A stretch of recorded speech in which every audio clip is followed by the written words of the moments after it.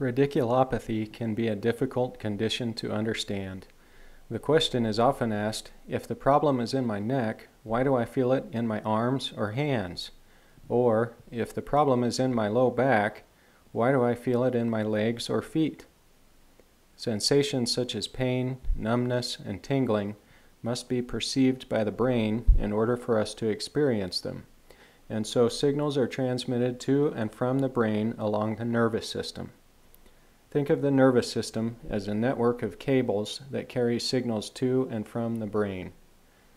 A large bundle of nerves leaves the brain to form the spinal cord. This important structure is protected by bones known as vertebrae.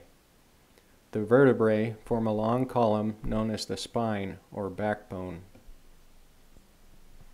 Smaller nerves branch out from the spinal cord and travel to their designated areas. Electrical signals are then carried to and from the brain like cables carry a signal to a television. When something happens to the nerve, the signal is interrupted and it does not function properly.